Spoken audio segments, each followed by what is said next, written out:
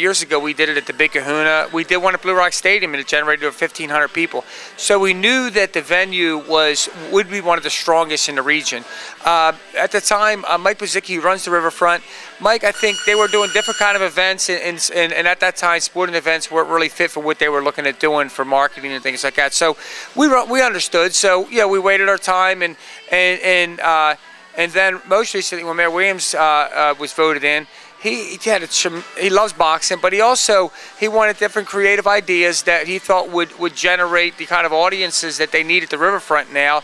And of course, boxing happened to be one of those things that he enjoyed that matched how I felt that I think would be a great tourist attraction and a great economic boom to the city. And that's how it came about. Was Mike Pizicki looking at the box and saying, this could be a good time.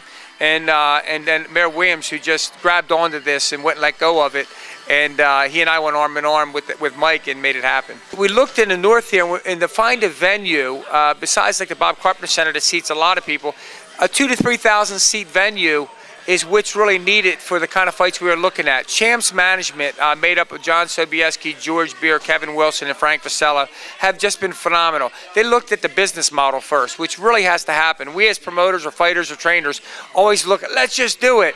And then you start looking at dollars and cents, and it doesn't make sense. If you don't have TV, you don't have a casino to fund it, it's very hard to do.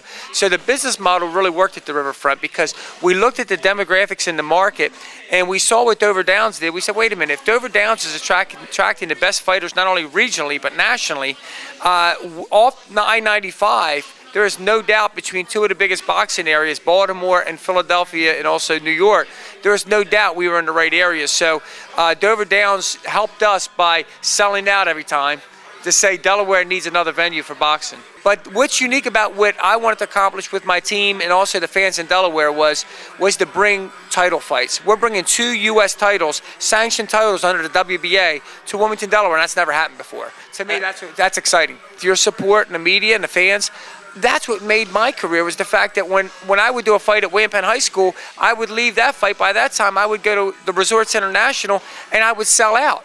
That helped me. The promoters and TV look for fighters that have strong fan bases, and it really does start at home. So to be able to go back to the old fighters, even my own brothers, but Ronnie Branch and Joe Barbizzi, we've had legendary fighters, amateurs and pros come through Delaware, and everything started at home.